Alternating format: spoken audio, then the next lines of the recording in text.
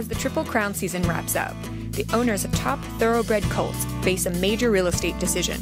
Which luxury stud farm should their horse live on for his second career as a stallion? The Wall Street Journal visited 3 farms in Versailles, Kentucky. At Three Chimneys, the setting looks like a quaint village or a liberal arts college nestled in the country. Horses here enjoy corner office stalls with automatically refilling water buckets. The 2008 Kentucky Derby and Preakness winner Big Brown has a partial pasture view with his own personal 2-acre outdoor space for romping around at night. The price? About $26,000 per horse. Nearby at Windstar Farm, a new 36,000 square foot stallion barn is the equine equivalent of a Trump residential tower. Among the 18 stallions in the new barn is Super Saver, winner of the 2010 Kentucky Derby.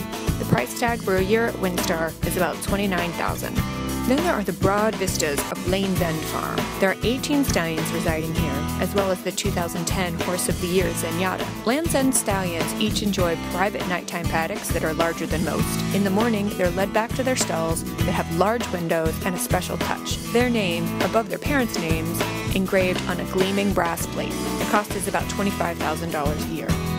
Life on a stud farm can be expensive, but for many, it's worth the price. You never know where the next Triple Crown winner might be bred. For the Wall Street Journal, I'm Pia Catton.